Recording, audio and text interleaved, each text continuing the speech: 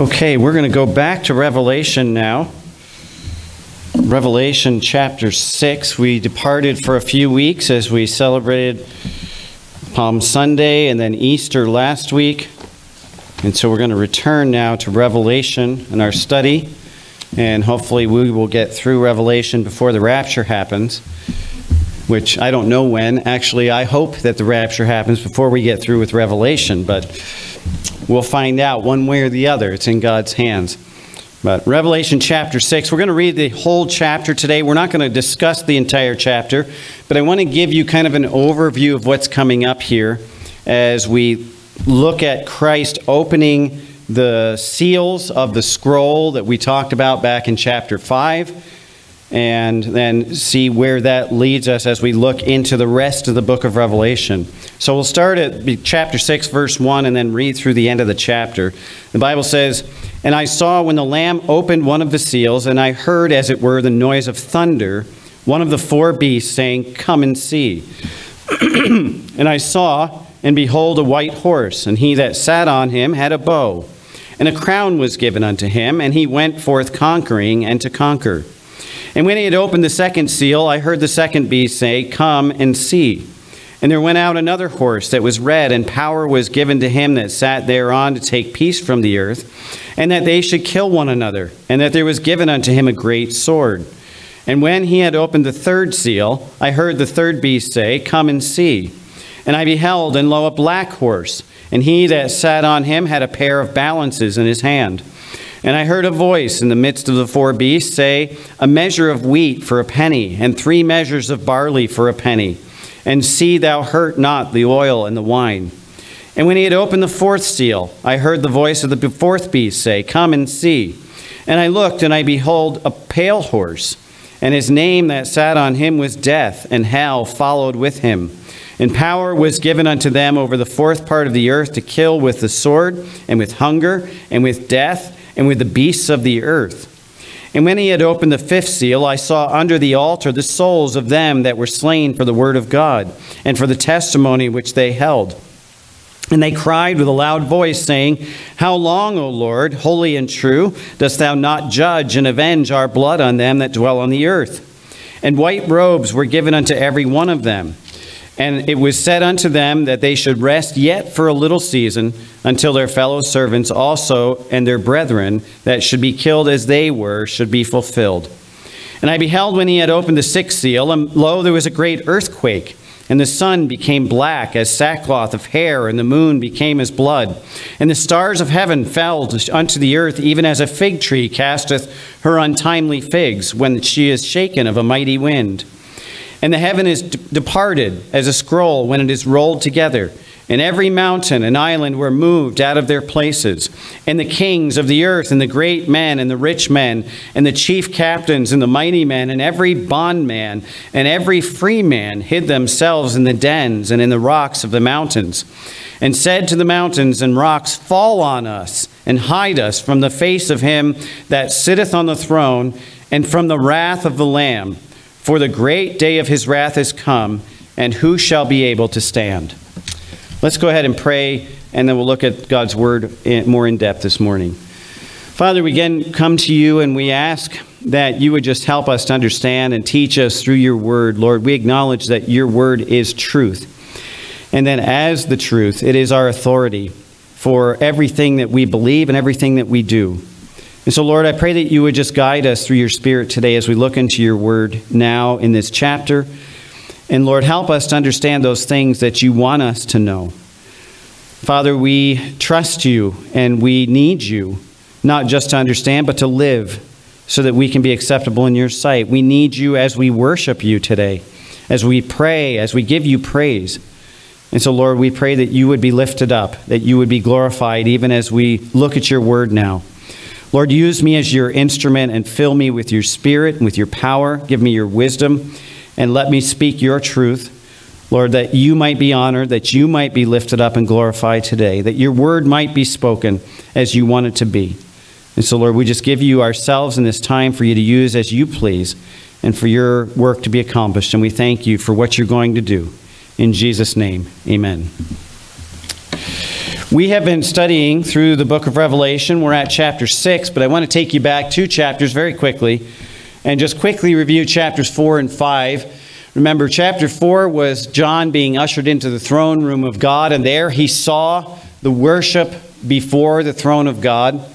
And then in chapter 5, we were introduced to the Lamb, which we know as Jesus Christ in his glorified state. And the Lamb came forth from the midst of the throne, and he was worshipped as well, just the same as God was, because he is God. And John is there to witness that. And in the midst of this worship, remember, somebody says, who is worthy to open the scroll? We see the scroll in chapter 5 that's in the hand of God the Father. And no one from heaven or earth is worthy to take that scroll and to open it. That scroll being the title deed to the earth that was lost and usurped by Satan when he tempted man to sin. And so no one steps forward. And remember, in the end of John 5, John is weeping. But one of the elders comes forth and says to him, stop weeping, because there is somebody that's worthy. And then Jesus Christ, the Lamb, steps forward. And he's described as the Lion of Judah. And when John looks to see the Lion of judgment, he sees the Lamb of God who paid for the sin of the world. And that's where we left off in John chapter 5. I'm sorry, in Revelation chapter 5. And so as we go into chapter 6, excuse me, hopefully my voice is going to last here this morning. But as we go into John chapter 6, Christ has the scroll in his hand, and John is still in this scene watching. And what we have here is the beginning of Christ opening this scroll. And it's got 7 seals. And what we read in Revelation chapter 6 is the opening of 6 of those seals. When we get to chapter 7, there's a brief pause. And then in chapter 8, we see the 7th seal being opened. Okay? But these seals and this book or scroll that he's opening is the record of what God is going to do in reclaiming his authority on earth and the judgment that he brings on a sinful earth and a sinful mankind. Okay, and that's what we read about in Revelation, starting here at chapter 6, all the way through chapter 19. It is these 7 seals. Now, this is the judgment of God, and I want you to understand that. You saw a little bit of that as we looked at this chapter. You can see the earthquakes, the thunderings, the death, the famine, the pestilence, all the things that are going to come on the earth as part of God's judgment. And so you'll see those as Christ opens these seals, another judgment is poured out, and another judgment is poured out. So this scroll gives us the record of God's judgment upon the earth. So we'll go through these 7 seals as we go through Revelation. But as you get to the 7th seal, then in the 7th seal there are 7 trumpets of judgment. And then as you go through the trumpets and you get to the 7th trumpet, then there are 7 bowls or 7 vials of judgment. And so it's just a record that keeps escalating and compounding upon itself of God's judgment and God's wrath being poured out on the earth. And it starts, interestingly, a little bit, as we would put it, mild compared to what it's going to be. But by the time you get to the last sets of judgments that God is going to pour out on the earth, we read toward the end of chapter 6 how men are just going to clamor for the rocks and mountains to fall on them because they can't stand before the wrath of the Lamb anymore. They would rather die than take God's wrath and God's judgment. And that's how bad it's going to be. So as we start chapter 6, I want you to understand that most of the rest of the book of Revelation is the carrying out of God's judgment on the earth. It's all basically contained, these chapters between chapter 6 and chapter 19 is all fulfilled in the 7 years of the Great Tribulation. And that's how great God's judgment is going to be. When you read, and as we read through this, you're going to understand, man, there's all kinds of stuff that's going to happen on the earth as God judges the earth. And as you look back in history, there is not at any time in history any kind of catastrophe and disaster that comes upon the earth like it does in these 7 years. Okay, so that's the story that we're going to be reading. Now, interestingly enough, there are people who believe that God's judgment is past, that God's judgment is not real, that, man is okay. It's not going to be that bad. And I've talked to people that, when I try to witness to them, they're like, you know what, I don't care if I go to hell. I'll be down there with my buddies smoking and drinking and playing poker. And that's not what it's going to be like. And for people who will be alive during the tribulation period, that will be the greatest suffering that humankind has ever experienced on this earth. And yet that is just a drop in the bucket compared to hell.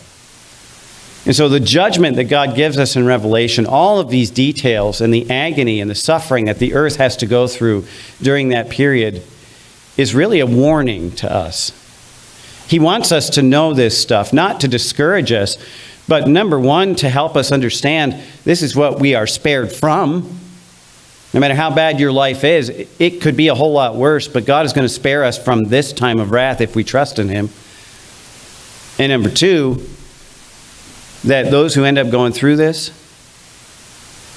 hell is going to be a lot worse. So even if you have to go through this kind of suffering in your life, God is always the answer. God is the one who will bring us out of that. And so as we start chapter 6 here in Revelation, we need to keep that in mind. This message is for us as believers. Not just for us to know what's coming to the earth, because we're going to be gone. Okay, we see that as John is ushered into the throne room of God in chapter 4, there's an open door. And there's elders, the 24 elders, they represent the church already in heaven. So the rapture has happened. Now we're beginning the tribulation. John is seeing the tribulation take place starting in chapter 6 and through most of the rest of the book of Revelation. Okay? Now here's the fact, and this is the fact that God wants us to understand about this. This earth and all mankind are doomed for destruction. That's what we are destined to. Not because that's what God wanted for us when He created the earth and mankind in the beginning, but because of our sin. When Adam and Eve sinned, they sinned and brought the curse of sin upon the earth and upon all mankind after them. And therefore, the earth and mankind are all doomed for destruction in hell. Now, what we see in Revelation is the earthly, physical part of some of that destruction and judgment. It's not the eternal judgment of God in hell. Okay, that'll be a whole lot worse. But the earth and mankind are all doomed. And there are many religions and there are many people who want to believe that, no, it's not that bad. Man is not that bad. In fact, there are many people who believe the earth is getting better. Now, look around. You want to disprove that theory that man and the earth are getting better? Turn on the news for 5 minutes. That's all it takes. And you can see the earth, and especially mankind, are not getting better and better. Man is not inherently good. Okay? There's nothing that can prove that. Now, man can do good things, but it's not from their own goodness. As Christians, we are called to good works, but that's not even our own efforts. That comes from the Holy Spirit that's in us. Without Him, there's nothing good. Okay? And Isaiah tells us that even our best deeds, our best good works are as filthy rags in the sight of God. But there's many people who don't want to believe that. In fact, we all know about the theory of evolution. What does evolution teach? Evolution teaches that things progressively get better over time, right? We started off with a big bang, and then we had the cooling of all of these pieces that are floating around in space, and then on these pieces you had this primordial ooze that kind of appeared, and then out of that came life, and then through millions of years life developed from a one-celled germ to look at us today, and look at what we've achieved because we've progressed so far. That's evolution. Okay, now we know that's not true. And if you believe evolution, then you should never take your car to the mechanic because your car should get better over time. And we know that's not the case. Okay? The car doesn't get better over time, the car gets worse. Try leaving your house go without maintenance for 20 years. See if it gets better. Okay? You'll be holding your umbrella up because the roof is going to be falling in on you. The walls will be collapsing. Things won't work. Things decay over time. That's the curse of sin. It's a principle that you learned in science, hopefully, called entropy. Entropy means things decay and get worse over time. If you don't believe that, look in the mirror. Okay? There's the best example of entropy. Okay? Take a picture of yourself from 20 years ago. Look at that, and then go look in the mirror and tell me things are getting better. It's not happening, folks. Okay? I'm proof of that. I mean, I look in the mirror every day and go, man, I look old. Okay? I feel old. The evidence is there. So this whole theory of evolution or things getting better is not true, but that's what people want to hold on to. Why? Because God will cause them to believe a lie for those who reject him. They don't want the truth, and so they'll believe anything other than the truth. And here we have evolution. Now, even in Christianity, there is a belief called postmillennialism. That is the foundation of it. And what it teaches is this, pretty much what evolution teaches. Not that the world itself is getting better, not that we evolved, but postmillennialism teaches that through the Christian influence, because Christians have the Holy Spirit in us, that's true, but through our influence, the world system, the philosophy of the world will get better because we will influence it to the better. And they believe that Christ is not going to come back and destroy his enemies so he can set up his kingdom. They believe that Christianity is going to bring the world to such a good place so that Christ can basically just come back and set up shop and everything will be fine from then. Now again, I have a problem with that because if you look around at the world is not becoming more Christian. The world is becoming farther and farther from God. They abandon truth. They reject truth. They don't want anything to do with God. I mean, you go even into our government. They're trying to banish God from all reference, even in government. It has been a long-standing tradition for them to open in prayer. There are many people in government who want to do away with that. And in fact, they now, instead of having a Christian come and pray to the God, they've had Muslims come, they've had Hindus come, they've had all different religions come and just offer a prayer to whoever, whatever God seems to be convenient for them. Okay? So even though our influence should be strong in the earth and should show people Christ, the world is getting worse. They're going farther and farther and farther from God. Let me give you some examples of people in the earth. There's a man named Herman Kahn. Now, if you've been around for some time, you may recognize his name.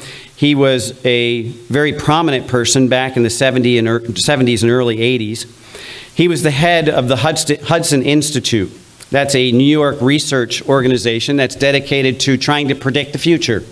Now, not so much in a prophetic manner, but looking at the economic systems of the world, looking at, all of the government systems, all of the working foundations of our society, and then they predict certain things that will come out of that based on certain trends. Okay?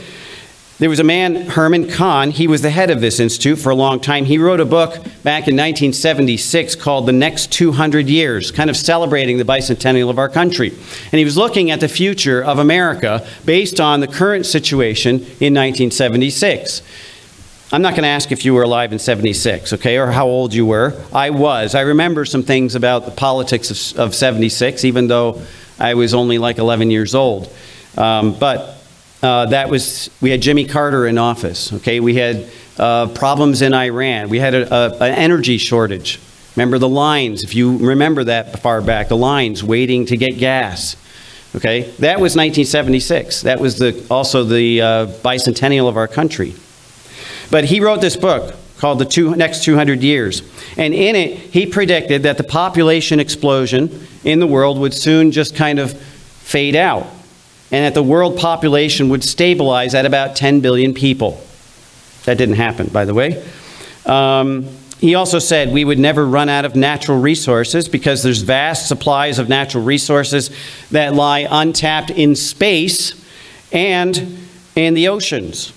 And he said, well, we have plenty of energy. We'll never run out of fossil fuels. And he thought we had enough fossil fuel to last the next 150 years, even at the rate at which it was consumed with the projected increase in that rate. Okay? So he thought, we don't have to worry about that. He predicted that pollution, all problems of pollution would be solved. And well, actually, his goal was 2176. That's about 50 years from now. Okay? This was 50 years ago. Well, 40 years ago. Okay? He predicted pollution would be solved. He said the inflation rate would drop below 5% and there would be a worldwide economic boom. He predicted that technology and genetic engineering would make food plentiful and cheap because we would develop new edible plants that could be grown in salt water.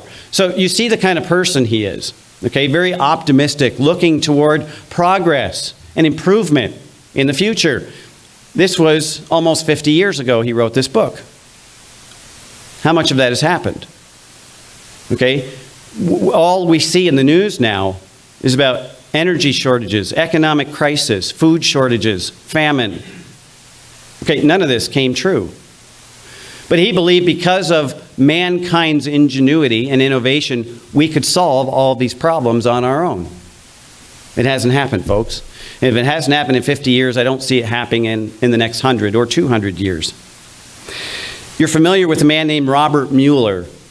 Robert Mueller obviously was the special counsel that investigated the Russian collusion with President Trump. Before that, many years ago, he was the Assistant Secretary General to the United Nations. He was in charge of coordinating the work of specialized organizations and developing new world programs for the United Nations. And this is what he said 40 years ago.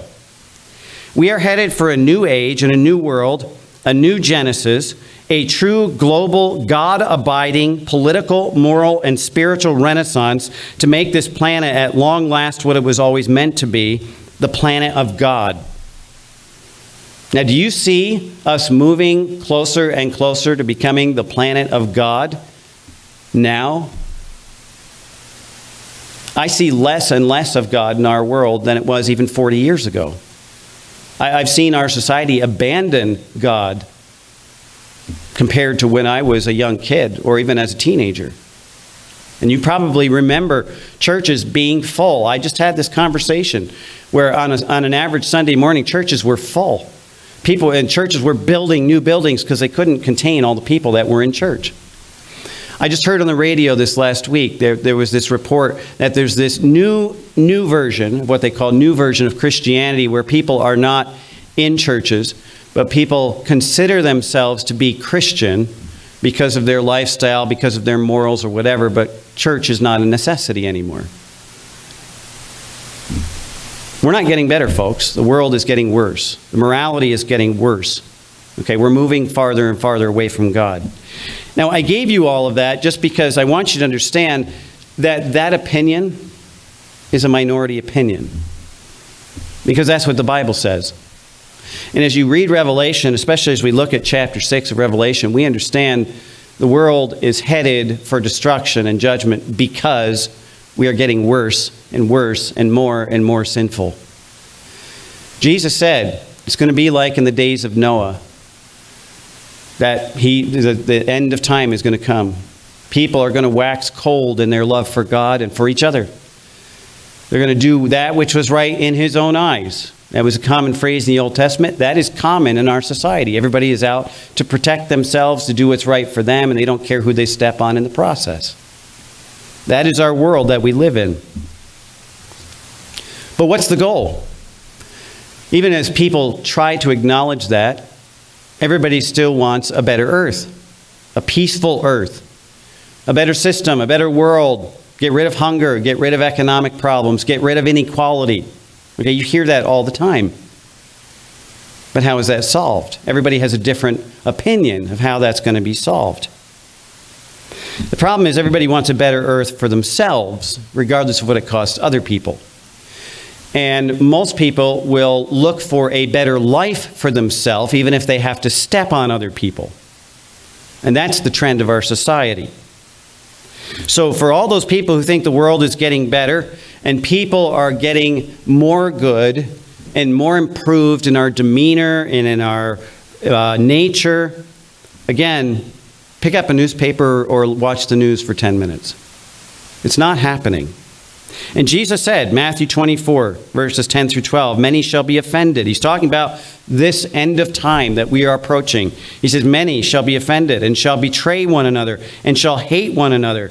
And many false prophets shall rise and shall deceive many. And because iniquity shall abound, the love of many shall wax cold. Now, if I was a prophet and trying to interpret prophecy specifically, I would say, I think that's talking about the last election we just had. Okay? Many shall be offended, and they shall betray one another and hate one another, and false prophets shall rise and shall deceive many. And because iniquity shall abound, the love of many shall wax cold. But that made itself manifest in a difficult election because that is the nature of the people that are involved. And that includes all of us. Now, we can say, well, I'm accepted to that because I'm a believer. Only by the grace of God are we the exception. And unfortunately, I've known a lot of people who call themselves believers in my lifetime who fit that description. Because they didn't trust and live by and submit to God's authority and let the Holy Spirit produce His work in their lives. They wanted to do their own version of Christianity on their terms. And so that's what they look like.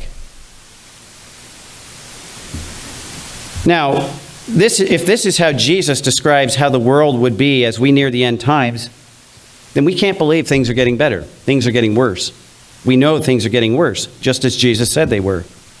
And because everything is getting worse, and because man is becoming more and more sinful and not less sinful, then the result of that is certain judgment. Because God said He has to judge sin. God's justice will not let sin go unjudged. And so God will judge sin. Now, He does that on a small scale, in a limited way, in our lifetimes now. And the world has felt the effects of God's judgment on sin in small ways through its history. But when we get to the tribulation, there's no holds barred. The doors will be thrown open and God's wrath will be poured out on the earth like the earth has never experienced before. That's what Revelation is. That's why it's called the Apocalypse, because it's about God's judgment. And so the truth is this: because of the sin, the curse of sin that was brought upon the earth and upon all mankind, every single one of us and this earth is headed for certain destruction. Now, the hope we have as believers is that we'll be spared that, because we trust Christ to deliver us from that destruction, from that judgment. So that's the good news. We saw that in Revelation when we were in chapter 3, looking at some of the churches that were faithful in following Christ. Church of Philadelphia in chapter 3, verse 10. This is what Christ said about them: because thou hast kept the word of my patience, I also will keep thee from the hour of temptation, which shall come upon all the world to try them that dwell upon the earth. Christ said, if you are faithful, even in a sinful world, even among sinful people who may even be inside the church, if you are faithful, Christ says, then I will deliver you from the wrath to come. Now, that wrath that he talked about, he says that's going to try them that dwell upon the earth. That wrath, in a very specific way, is talking about this period of tribulation in the Great Tribulation. 1 Thessalonians chapter 1 has the same message for us. In verses 9 and 10, Paul says, for they themselves show of us what manner of entering in we had unto you, and how ye turned to God from idols to serve the living and true God, and to wait for his Son from heaven, whom he raised from the dead, even Jesus, which delivered us from the wrath to come. The wrath. Definite article in the Greek means it's a specific event. This is talking about the Great Tribulation, I believe. God will deliver us from that if we believe in him. Now, we don't know when that's going to start. We don't know when Christ is going to come in the clouds and take his church up to heaven. It could be today. Okay, it could be now. I hope. No. Well, we're still here. Okay, it could be 100 years from now. We don't know. But we have to be faithful. And Christ says, whether you live or whether you die, if you're faithful, you will be delivered from that judgment. Now, in a general sense, those who are already dead, they're spared that judgment, but they will be spared the greatest judgment in hell as well, and separation from God for eternity. But in a short-term sense, if we live to see the tribulation in our lifetime, number one, as Christians, we won't be here because God will deliver us from that period of time, from that wrath. But it's coming. It's coming. The hope we have is that we're going to be delivered from it. For others, they're going to get what they deserve. No one has gotten what they deserved yet. But it's coming. God will judge all the earth and all sinners in it. And this is not going to be a slap on the wrist type of judgment. This is going to be an all-out, full-scale, feel the wrath of God in your life and on the earth. And it's going to begin in earnest at the beginning of the tribulation, and it's going to escalate for 7 years from that time until it's so bad on the earth that, as we read in Revelation 6 today, at the end of that chapter, that men are going to call for the rocks and the hills to fall upon them because they cannot stand before the wrath of the Lamb and the one who sits on the throne. And so the Great Tribulation is the final pouring out of God's wrath upon all the earth and upon all who are in it. And as we begin in Revelation chapter 6, we see the beginning of that 7-year period. This, as Christ opens this first seal, this is the beginning of that 7-year period as John relates to us what he's been shown. And then as we go through the rest of the book, we're going to see it just gets worse and worse and worse and worse until finally Christ comes back. And when Christ comes back at his second coming, when he comes to the earth and his feet touch the ground on the earth, woe to them who are not followers of him. Because when Christ comes back the second time, he will destroy everyone who is against him at that point. And that will be the final element of his wrath on this earth. No one will be left standing who is not a believer in Jesus Christ when he comes back the second time. Now, as bad as all that sounds, and I wanted to give you this overview of what the tribulation is going to be and the judgment of God and how bad it's going to be during that time, I want you to look at the first seal, okay? Because Christ is opening the seals here in chapter 6 of Revelation. And we're going to take just a couple minutes to look at this first seal, because here's the great irony of the Great Tribulation and of God's wrath. Verse 1, and I saw when the Lamb opened one of the seals, and I heard as it were the noise of thunder, one of the 4 beasts saying, Come and see. And I saw and beheld a white horse, and he that sat on him had a bow, and a crown was given unto him, and he went forth conquering and to conquer. Now, I want to point out a couple things in these verses. Number one, in verse 1, when the seal is opened, and remember, one of the beasts, that's the 4 cherubim, the 4 beasts that were before the throne of God. That's who he's talking about here. In the original manuscripts, the angel does not say, or the cherubim does not say, come and see. He's not talking to John here. The word in the Greek is just come. Okay, the and see was added by translators, but the original text says, come. In the Greek, or what it means is, come forth. Okay? Not come and look. It means come forth. And he's not talking to John because John's already seeing this. He's talking about what's going to happen in the first seal. And what we see in verse 2 is this white horse. Now, you may be familiar with the phrase, the 4 horsemen of the apocalypse. This is where it comes from, right here in Revelation chapter 6. The first 4 seals are 4 horsemen that are revealed and that come out upon the earth. And in verse 2, he says, I saw and behold the white horse. This is the first horse. He that sat on him had a bow, and a crown was given unto him, and he went forth conquering and to conquer. Now, when you see this symbolism of a white horse, we've talked about this before. Remember, on Palm Sunday, Christ rode into Jerusalem on a donkey, and I explained that as conquering kings came back, or as they would enter into their home or capital city, they would come on a white stallion, signifying victory. And many times they would lead this parade of prisoners behind them. Okay? But the picture here is someone on a white horse, and it says he has come to conquer and conquering at the end of the chapter, at the end of the verse. But his description in the middle says, he that sat on him had a bow, and a crown was given unto him. So what we have here is an introduction of the Antichrist. Okay? This is what's going to happen in the first part of the Great Tribulation. The Antichrist will be revealed. It's talked about many places in Scripture where the son of perdition or that man of wickedness. The Bible uses several different names, but it's talking about the Antichrist. And this is the revelation or the revealing of the Antichrist right at the beginning of the tribulation. Now, it's interesting that he has a bow, but no arrows. That means he has power, but it's not military power yet. That will come.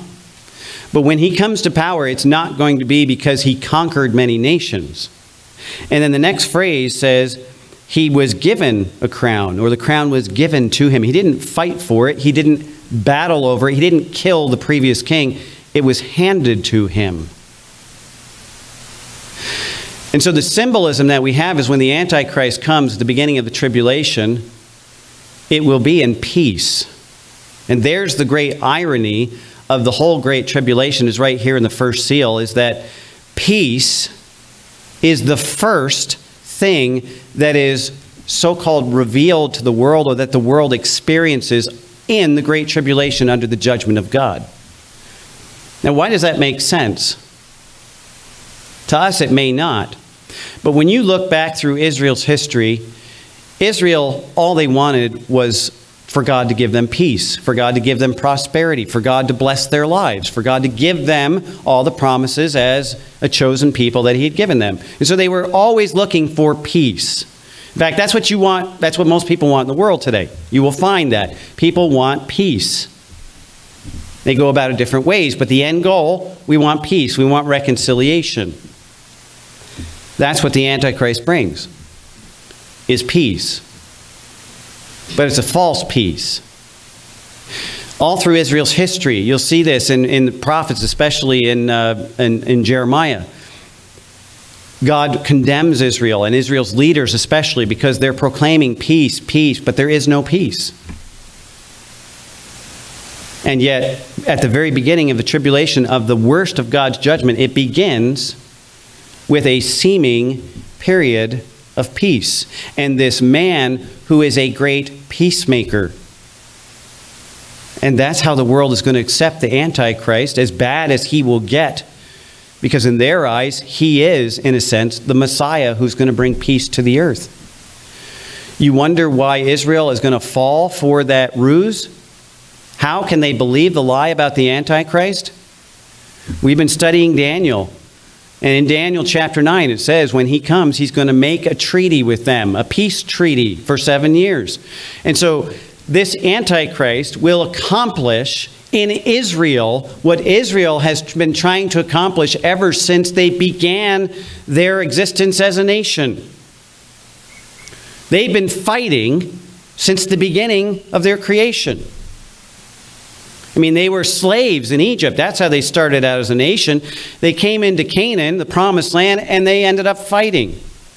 And then you have the judges, and then you have the kings, and you have all of these people that lead Israel. And the whole history of Israel is defined by wars with other people and other nations. Now, part of that was because they didn't get rid of the people that God told them to get rid of. And so God let those people continue to persecute Israel. But their whole history is marked by persecution and war. That is the history of Israel. Even since 1948, they have not had any year in which there was not some kind of animosity shown toward them as far as military aggression. And especially in just the communications that other countries make. I mean, there are Arab nations that would be happy if they were just annihilated and off the face of the earth. But here we have a man who not only promises them peace, but delivers it. Now, under President Trump, we saw several Arab nations come to peace agreements with Israel. Okay, I'm not saying Trump is the Antichrist. Okay, what I'm saying is we have the steps already in place. We have that path already in motion. But this guy, the Antichrist, is going to come in and establish peace like Israel has never known before. And he is not going to be the enemy of Israel at the beginning of the tribulation. He is going to be the great peacemaker. And that's why they will look at him as the Messiah. Because as we read this morning in Isaiah, he is the Prince of Peace. And so they will think, in their unconverted minds, in their rebellion toward God and wanting it their own way, here's the great peacemaker. He must be the Messiah. That's why he's called the Antichrist. Because he comes in looking like what Christ looks like to them. And he gives them that national security. He gives them that military defense system that defends them against enemies. And in fact, if you read in the prophets, especially Ezekiel and Jeremiah, Israel is going to be in such a peacetime that they will basically lay down their weapons and not feel like they have any need to fight at all. They don't have to defend themselves at all because this guy's going to do it for them. And that's what we see at the beginning of the tribulation. And there's the great irony. At the beginning of the worst judgment of God poured out upon the earth, you have this period that's initiated by so-called peace. But it's a false peace. And that's the important thing to remember. It's a false peace. God uses this false peace, again, to get Israel's attention. Now, when we looked at the tribulation a couple of weeks ago, and I did an overview of the tribulation, I said there's two purposes. Number one, to bring Israel back to God. Okay, and that's going to happen at the end. Israel will repent, and all Israel will be saved. Romans 11 says that. But also to judge the Gentile nations who have rejected God. Now, it's a judgment against Israel, though, because of their rejection. And it's through this judgment that God is trying to get their attention to bring them back to him.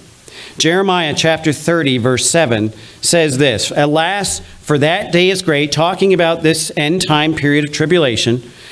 "Alas, for that day is great, so that none is like it. It is even to the time of Jacob's trouble, but he shall be saved out of it." Talking about this time of tribulation, it is called Jacob's trouble, the time of Jacob's trouble. It is specifically to judge Israel, but to bring them or purge them, as we see in the book of Daniel, to make them turn back to God. And the remnant that will believe are the ones who will be delivered at the end of the great tribulation. But that's God's purpose. He's going to purge Israel. He's going to judge them for their unbelief and for their rebellion and disobedience. And this judgment here in the Great Tribulation is going to be the ultimate of all of that. Okay?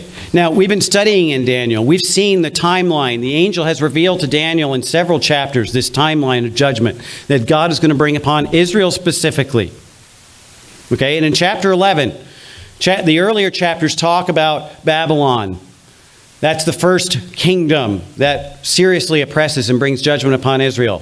And then after that, in chapter 11, the angel explains to Daniel there's going to be Persia, and there's going to be Greece. And then he goes from Greece and he jumps all the way to the end time, the 70th week of Daniel, this week, or 7 years of Great Tribulation, which is the extension of the Roman Empire. That's the fourth kingdom. So it's all about the judgment that's coming on Israel. That's what the book of Daniel is all about. God's judgment upon Israel and understanding the time frame and how that works. So God uses all of that judgment, but at the end of the tribulation, the Bible tells us that all Israel who are left will be redeemed. That's God's ultimate purpose in it. In Jeremiah 31, let me just share with you this, because this passage is referred to as the New Covenant. This is the giving of the New Covenant. You thought it started in the New Testament. It actually is given to Israel in Jeremiah 31. In verses 6 through 11, this is what God says, "For there shall be a day that the watchmen upon Mount Ephraim shall cry, Arise ye, and let us go up to Zion, unto the Lord our God." This is saying, Israel is going to say, we need to return to God. Verse 7, "For thus saith the Lord, Sing with gladness for Jacob. Shout among the chief of the nations. Publish ye, praise ye, and say, O Lord, save thy people, the remnant of Israel." This is referring to those who will be saved at the end of the tribulation. Verse 8, "Behold, I will bring from them from the north country, and gather them from the coasts of the earth, and with them the blind and the lame, the woman with child, and her that travaileth with child together. A great company shall return thither, and they shall come with weeping, and with supplications will I lead them. I will cause them to walk by the rivers of water in a straight way, wherein they shall not stumble. For I am a father to Israel, and Ephraim is my firstborn. Hear the word of the Lord, O ye nations, and declare it in the isles afar off, and say, He that scattered Israel will gather them, and keep him as a shepherd doth his flock. Now look at verse 11 if you're there. For the Lord hath redeemed Jacob, and ransomed him from the hand of him that was stronger than he. God will redeem Israel at the end of the tribulation. But the purpose of all the judgment is to judge them for their sin, so that they will turn and repent. Okay? And so God tells us exactly what's going to happen during the tribulation. Great judgment is going to be poured out. Many of Israel, in fact, 2/3 will die. But the remnant will be gathered, and all of them will repent and seek the Lord. Okay? And Daniel tells us the purpose for all this suffering is to purge Israel. In chapter 11, verse 35 in Daniel, he says that. To purge them, to make them white. So it's through the turmoil of the Great Tribulation that God will bring back the remnant of Israel to himself. But here's the point. God has to prove during this time that peace is only found in him. See, Israel's been looking for peace everywhere else, but not in God. Peace can only be found in God. I mentioned how in Jeremiah, God condemns Israel's leaders because they proclaim peace, peace, but there is no peace. Those are God's words. And God punished them for it. And it's going to be the same at the Great Tribulation. At the beginning of that time, Israel is going to welcome in this guy, this Antichrist that we see in Revelation 6:2, as a peacemaker. And they're going to be deceived into thinking they found the Messiah of peace, the Prince of Peace. Here he is. He's going to have the solution, not just for Israel's peace, but for world peace. You know? That's global peace. One guy. It's going to happen. At least in their eyes on the surface. But it's not real peace. And because people believe they found peace in a person or in a system, it's all going to fall apart very quickly. Because people cannot bring peace. Earthly circumstances cannot bring peace. Peace is only found in God. So first he judges Israel to show them where true peace is found. And they realize that at the end. But he's also going to judge all the world, because they're trying to find peace apart from God as well. I mean, isn't that what atheism is? There is no God, but I can still have peace. I can make this world a better place through the efforts of humanity. If we all treat each other as we should, the world can become a better place. The problem is whenever you use or claim moral virtue apart from God, it's nothing but dirty rags in God's sight. And so the Gentile world has the same problem. In fact, in Isaiah 57, God describes them like this. In verses 20 and 21, the wicked are like the troubled sea when it cannot rest, whose waters cast up mire and dirt. There is no peace, saith my God, to the wicked. The world is going to think they have found peace in the Antichrist. It's not going to be that way for very long. In fact, in Isaiah 34, I'm going to quickly read this for you, verses 1 through 8. We saw the description of the judgment against Israel, as I just read, but in Isaiah 34, God talks about the judgment against the Gentiles. In verses 1 through 8, he says, "Draw near, O nations, to hear, and listen, O people. Let the earth and all contains hear, and the world and all that springs from it. For the Lord's indignation is against the nations, and his wrath is against all their armies. He has utterly destroyed them. He has given them over to slaughter. So their slain will be thrown out. Their corpses will give off a stench, and the mountains will be drenched with their blood."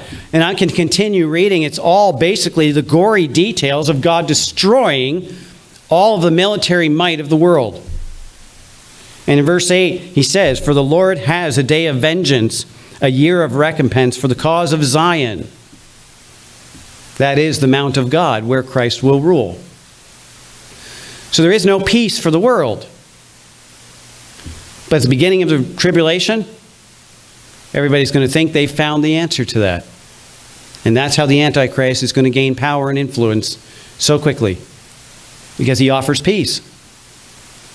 And he's going to proclaim peace, peace, but there is no peace. And at the end of the tribulation, as we'll see as we get into chapters 19 and 20 of Revelation, when Christ comes back the second time,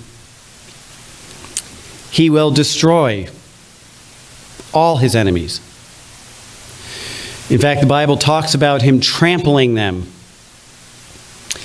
And we'll see in Revelation that someone points and says, as they're looking at the Son of God after he's trampled his enemies, as he goes up the Mount of Olives, as he sits on the throne of David, he says, look, your robes are stained.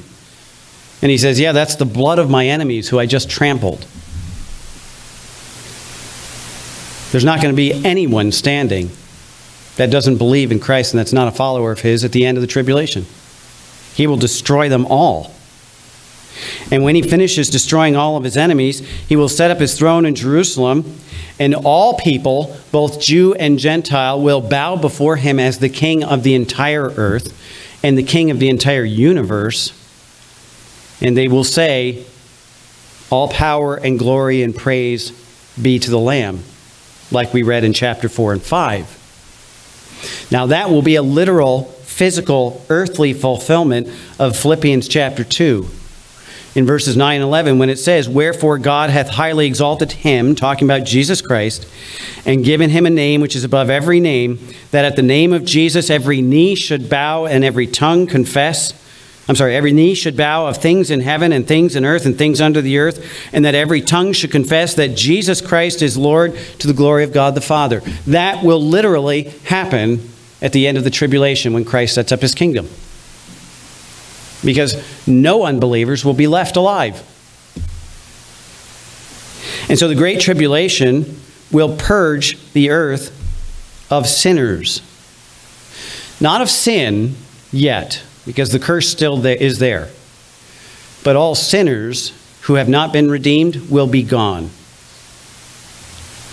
And we know, as we'll see in Revelation chapter 20, at the end of Christ's 1,000-year reign on earth, there will be another revolt when Satan is loosed, and he will gather together a great host from the inhabitants of the earth who will have been born during that 1,000-year reign of Christ, who outwardly conformed but inwardly rebelled. And here's their opportunity to overthrow this righteous, religious tyrant, Jesus Christ, who makes them do all these things.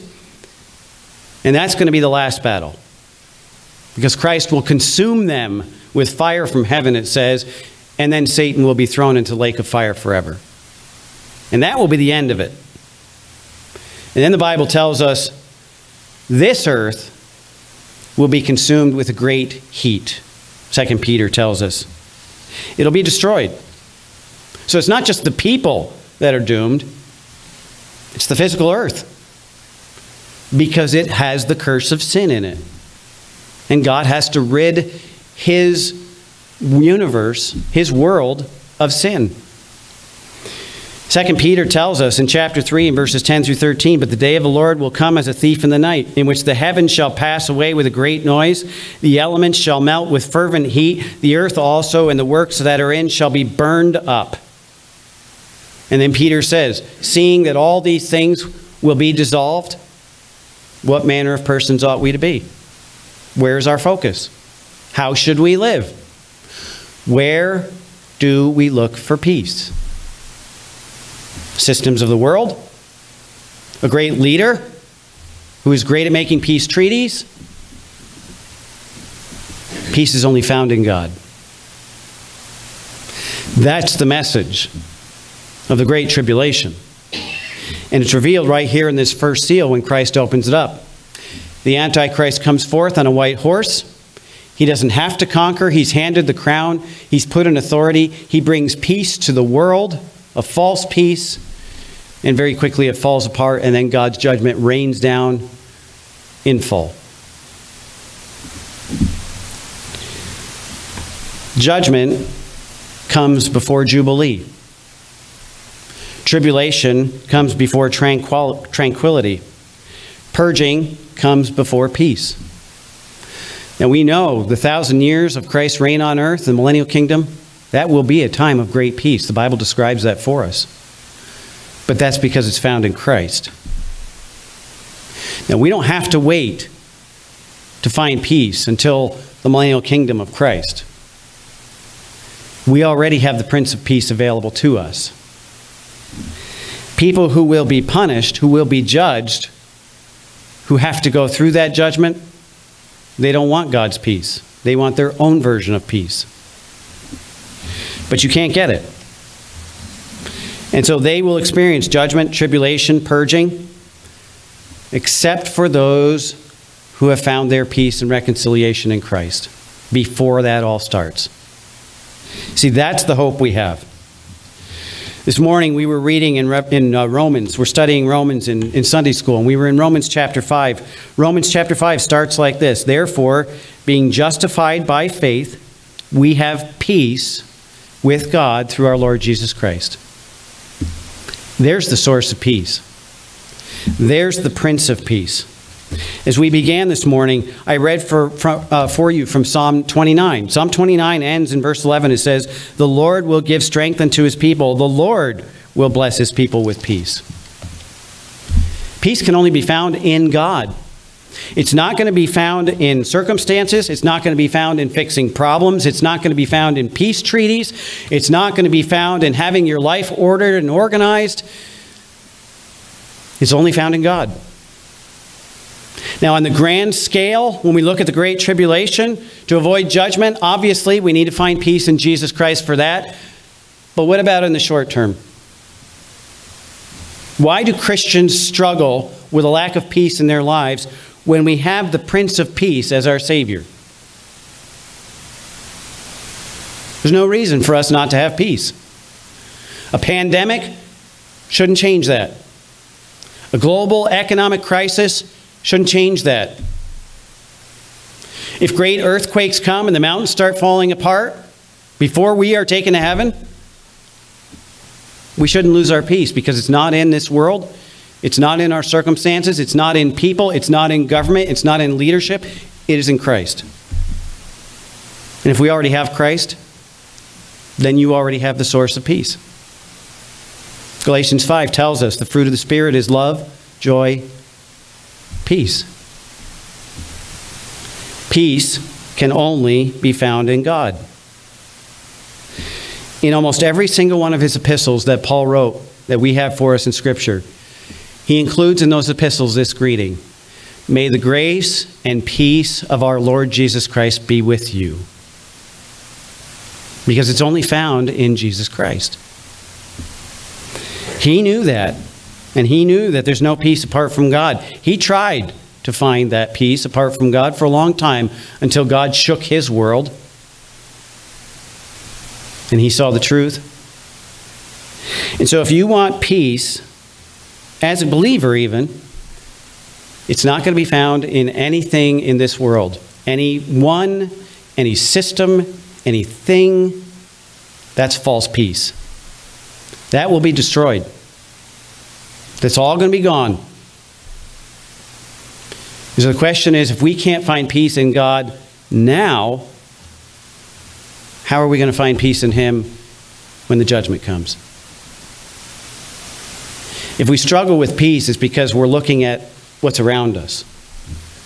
Who's around us? We don't have our eyes on the Prince of Peace. That's what this first seal reminds us of. False peace will deceive a lot of people. But as believers, we should not fall into that trap.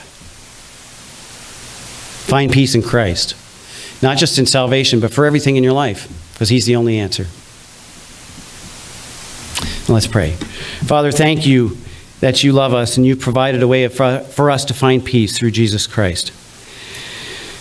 And we know that your definition of peace is different from ours. And so help us to change our thinking to be more in conformity with what the truth is, what true peace is, that's found in Jesus Christ alone. Lord, I pray that you would help us to take our eyes off of our circumstances and off of people, off of government, off of all the other things that may deceive us into thinking we have peace, so that we can focus on you, so we can focus on what you want for us and the peace that you can bring in our lives even now, and especially the peace that we will have as your judgment falls upon the earth, and in that eternal judgment that we will be spared from, because we've been reconciled in peace through Jesus Christ and his blood on the cross. Lord, help us to remember the peace that you can give, and the peace that passes all understanding that we can only find in you. And so help us to be faithful in that, to show the peace to others, to help them to find that peace in you as well, so that you might get the glory and honor in everything that we do. We pray in Jesus' name. Amen.